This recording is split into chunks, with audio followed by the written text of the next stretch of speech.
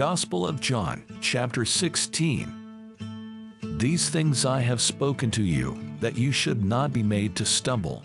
They will put you out of the synagogues. Yes, the time is coming that whoever kills you will think that he offers God service.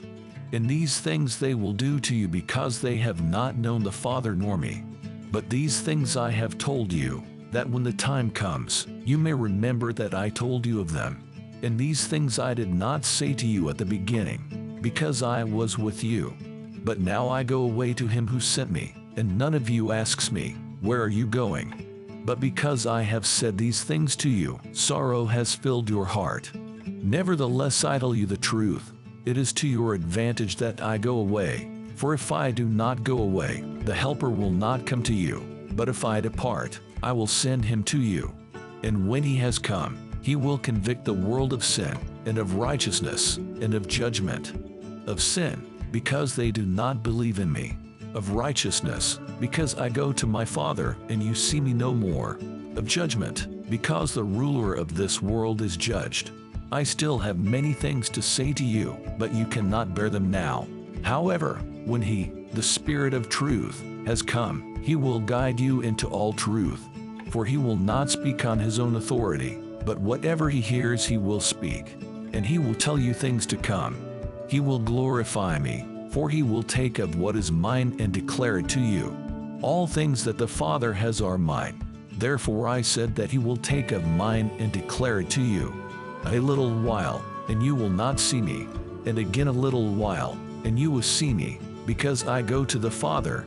Then some of his disciples said among themselves, what is this that he says to us? A little while, and you will not see me, and again a little while, and you will see me, and because I go to the Father. They said therefore, what is this that he says, a little while? We do not know what he is saying. Now Jesus knew that they desired to ask him, and he said to them, are you inquiring among yourselves about what I said? A little while, and you will not see me, and again a little while, and you will see me. Most assuredly, I say to you that you will weep and lament, but the world will rejoice, and you will be sorrowful, but your sorrow will be turned into joy. A woman, when she is in labor, has sorrow because her hour has come. But as soon as she has given birth to the child, she no longer remembers the anguish, for joy that a human being has been born into the world. Therefore you now have sorrow, but I will see you again, and your heart will rejoice, and your joy no one will take from you. And in that day you will ask me nothing. Most assuredly, I say to you, whatever you ask the Father in my name he will give you. Until now you have asked nothing in my name.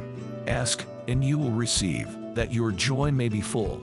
These things I have spoken to you in figurative language, but the time is coming when I will no longer speak to you in figurative language, but I will tell you plainly about the Father.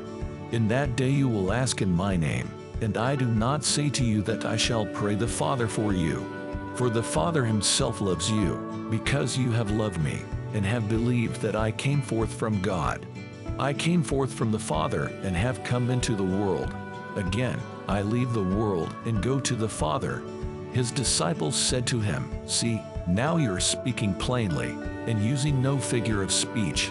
Now we are sure that you know all things, and have no need that anyone should question you. By this we believe that you came forth from God. Jesus answered them, do you now believe? Indeed the hour is coming, yes, has now come, that you will be scattered, each to his own, and will leave me alone. And yet I am not alone, because the Father is with me. These things I have spoken to you, that in me you may have peace. In the world you will have tribulation, but be of good cheer, I have overcome the world.